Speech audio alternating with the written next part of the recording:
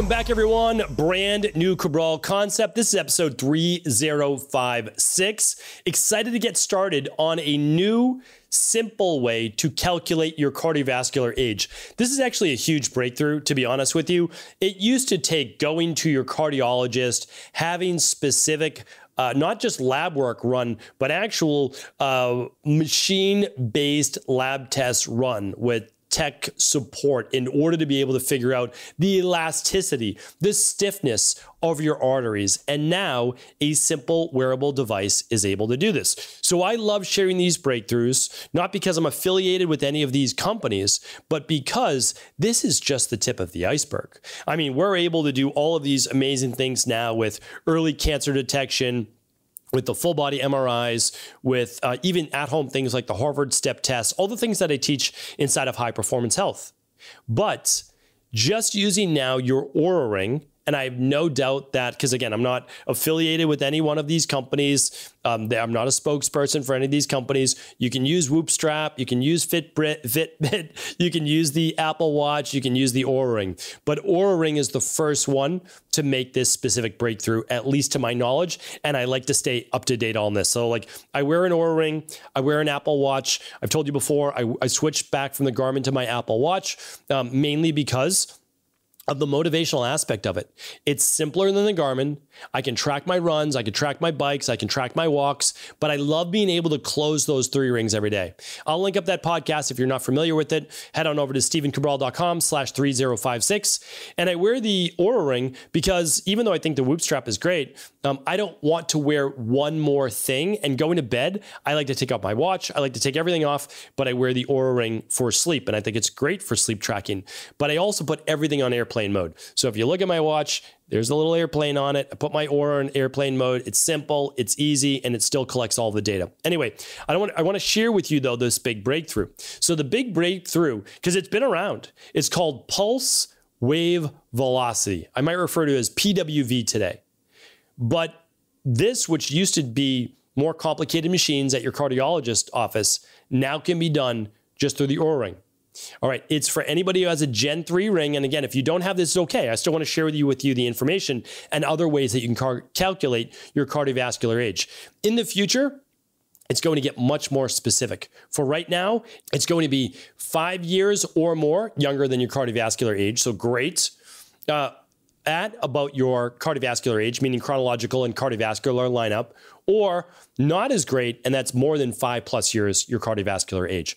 Obviously, all of our goals, the lower the better. That's what we want. So let me now take you through it. All right. So cardiovascular age is the health of your cardiovascular system in relation to your actual age. So remember, I've talked about before your biological age. You can actually take your biological age. You can find that at stephencabral.com/ I believe it's bio-age. Let me see if that's correct. Well, why don't I do this? I'll link it up today at stephencabral.com/3056. Okay, so your cardiovascular age basically is an estimate using this new pulse wave velocity and evaluating age-related changes in the shape, so the format basically, of your heartbeat signal, which carries information about the actual stiffness of your arteries. So the Oura Ring or Whoop Strap or Apple Watch or any of these devices will be doing it actually through shining a light, which is already present in these devices, through the skin and actually look at the arteries themselves. So pretty fantastic. So younger arteries, though, they're less stiff. That's really what this is looking at. They're more elastic. They can expand and contract with more ease based on blood flow. So as we age and we start to develop health issues, our arteries can begin to stiffen and lose some of their elasticity. And because of that, the energy of the heartbeat can become a strain on the internal organs. So cardiovascular age, or just CVA, is affected by a number of factors that includes our diet, so anti-inflammatory diet or not. It looks at our diet, our cardiovascular fitness, our exercise, genetic predisposition, our blood pressure, our cholesterol, and our whether we smoke or not. So really important. Okay. So the goal, of course, is to say no matter where you are at your age or above your age, that we can reduce it so that your cardiovascular age is below your age. So for example, if you are 48 years old, you would want yours to be sub 48, right? Ideally 42 or even less, right? That's really what you want. But if you're 54, then we know, okay, we're moving in the wrong direction. What do we need to do? And I'll do another show on how to improve, of course, your cardiovascular age. I won't leave you hanging in terms of, oh, I don't have a great readout. What can I do? Well, we'll give you what to do in the future. All right. And so here's how they calculate it.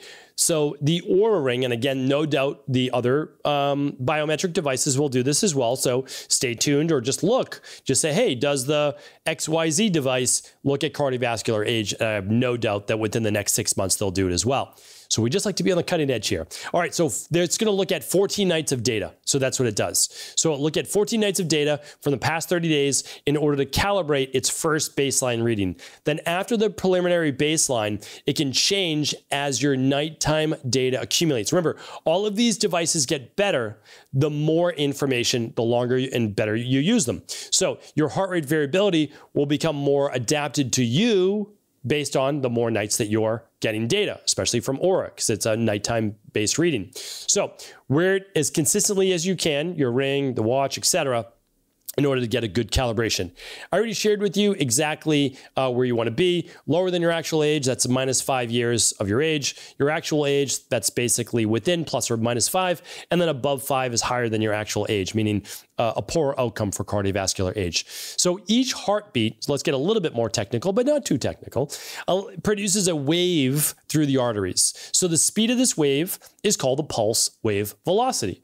And it's measured in meters per second. So when we look at that, that's going to be our outcome, M over S, essentially. Cardiovascular age uses the Oura Ring's Gen 3 PPG sensors to calculate its pulse wave velocity, which indicates essentially the stiffness and thickness of the arterial walls, and then it gets interpreted as an age estimate. So that, and then again, in the future, I would love it to say, well, if you're 48, maybe you have the heart of a 22-year-old. So I don't want to just say good, right? I want to say, oh, wow, no, you actually have tremendous arterial flexibility and stiffness. They're not there yet, but no doubt within the next couple of years, I believe that they will get there. So faster pulse waves are associated with less flexible arteries and a higher CVA. So believe it or not, you want a slower wave. It has this expansion through the arteries. It's not just kind of blasting through. Okay, so let's say that you don't use an Oura Ring, or you might be asking yourself, well, how else can I get my cardiovascular age?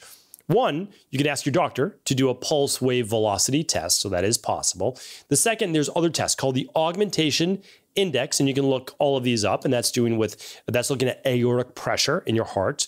There's a cardio ankle vascular index. Again, all of these would have to be done with your doctor, but that doesn't mean that you can't ask, especially with a cardiologist. The carotid intima media thickness, which is one that looks at the actual arterial stiffness and assesses the thickness of the carotid artery walls and can actually indicate the presence of atherosclerosis, right? So that's an important one. So a lot of times that can be done it can be done with an ultrasound, carotid artery scan, and that's a good thing to have done anyways. We talk about that in high performance health, especially if you're over the age of 45 years old. And the last one is a brachial ankle pulse wave velocity. And so this is one that actually looks at the brachial artery in the arm and the ankle. And so that's, again, this is something we talk about in high performance health, because when you're looking at your carotid artery, which is great, you also want to look at your peripheral artery, which is the one in the ankle that allows for blood flow to flow as well. This is important for blood pressure, early blood pressure detection issues, cardiovascular issues, and much more. So augmentation index, cardio ankle vascular index, carotid intima media thickness test, the brachial ankle pulse wave velocity are 4 others in addition to the pulse wave velocity test. Hopefully this was helpful. If you want to see how to actually do this inside of Oura, I will link that up at stevencabral.com/3056. Like I said, I don't work for Oura, but this is the device that I use. I think it's a great device, especially for tracking your sleep, and it's now able to give you even more data based on your overall health, namely cardiovascular age. So hopefully this was helpful. And thanks everybody for tuning in. As always, share the show with anyone you believe it could serve, and all the details and links will be at stevencabral.com/3056. Take care. Thanks so much for tuning into today's show. Before you go, don't forget to hit that subscribe button. I want to make sure that you're getting our daily content, not missing out on anything functional medicine, wellness, weight gain, weight loss, anti-aging, living longer, stronger, and all of the most cutting-edge research. And if there's any topics you want to hear, feel free to leave them in the comments below. Take care.